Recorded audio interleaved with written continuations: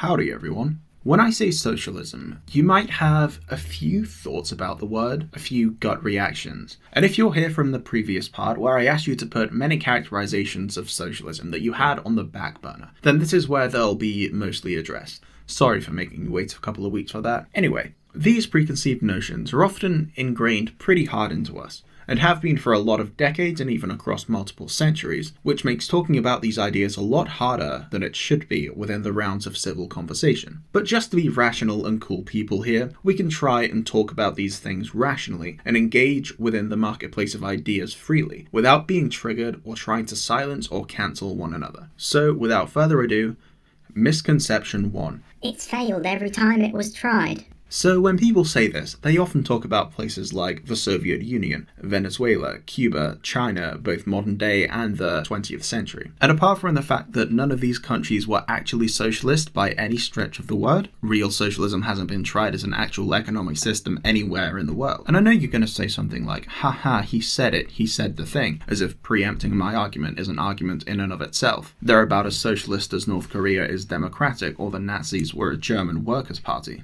There are other places like pre-1990s Yugoslavia, modern-day Bolivia and Vietnam, as well as Nordic countries like Denmark and Finland, which have systems a lot closer to what socialism is and what it entails, and how it would look like in a modern world, than the USSR or modern-day China, which is just totalitarian state capitalism. And coincidentally, these countries are either first-world countries that are better in terms of education, overall happiness, and economic prosperity, or they're second or third-world countries which are drastically improving quality of life at unrivaled rates in history, which is, coincidentally, a similar answer to misconception 2.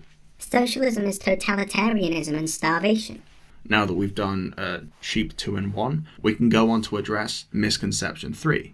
Socialism has killed 20, 30, 50, 65, 100 million people. There are various figures given to this assertion, but the most popular figures touted are around 20 million in Stalin's USSR and 65 million in Mao's China, as well as a few other places in the world, which adds up to somewhere approximating 100 million deaths, after the first 10 million who's counting, I guess. And apart from the fact that none of these were actually communism, let alone socialism by any means of the word, please see above, the numbers are not inflated. These people did die under these regimes, and while Stalin and Mao were both brutal dictators who did a bunch of real bad no-no stuff, the Holodomor, hundreds of thousands of executions of landlords and counter-revolutionaries, as well as the Great Leap Forward, which led to millions of deaths. A lot of the deaths attributed to these dictators are caused by a lot of complicated esoteric stuff like economic crises, bureaucratic nightmares, trade embargoes, non-government induced famines as well as the government induced ones, and a lot of things I don't have the time to go into, which A, had nothing to do with the supposed communistness of the countries. The writer of the Black Book of Communism, which this 100 million figure is from, seemed to be very insistent upon attributing any death they could find to being caused by communist regimes. And B, also happened in capitalist societies, so much so that if you make comparisons between the types of death attributable to the economic system they happened under, then the numbers look a lot worse for capitalism. In colonial India between 1765 and 1938, the number of preventable deaths, not just any deaths at all, but those which were explicitly preventable, attributable to the capitalist government, were calculated at around 1.8 billion, which is not a good look to say the least. You can also put in the death toll figures of the African slave trade, which was a very capitalist move and marked the start of the imperial mercantile capitalist era, and continued throughout the free market capitalism era up until the 1860s or so.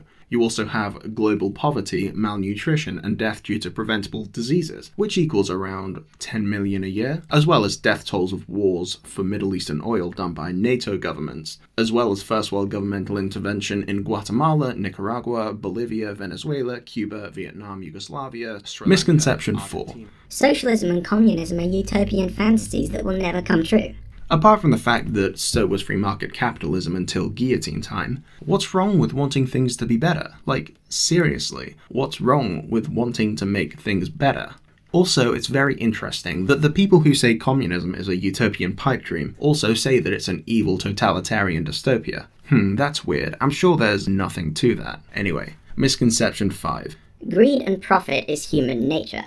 And it's the classic defense of capitalism. And this one is honestly the hardest to debunk because really it's not that bad of an argument. Just joking, it really is. Firstly, human nature is a very vague phrasing. Do you mean that humans are naturally greedy? Because that's not true. Humans are getting more progressive and more charitable than ever. And that just happens to coincide with an increase in total human freedom. Weird how that works out. Do you mean that profit is inherent to us? Like we're just born and then we want every societal transaction we're involved in from age 1 onwards to be financially advantageous because that's preposterous?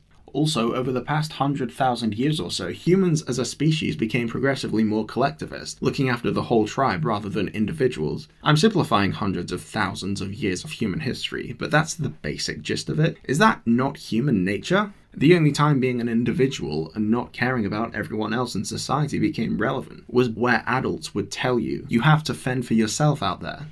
Like, being a kid growing up in school and watching TV, I was taught about being selfless, being nice to my friends, and sharing. You know, things that were against my so-called human nature. And I still hold these ideals to heart when I can, without feeling some sort of innate calling or whatever towards being greedy. Not to virtue signal or anything, but I'm not really feeling that so-called human nature.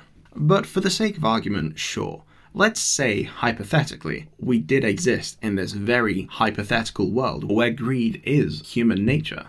What does human nature have to do with anything? Like, it's human nature to want to shit in the woods and wipe our ass with leaves. But we, and by we I mean Mesopotamian cultures, still invented plumbing because it was cleaner and improved everyone's lives materially for the better. Same with clothes. For millennia it was human nature to not wear clothes, but then everyone decided that hypothermia wasn't great. Human nature, whatever that means, is not the be-all end-all to what's morally just.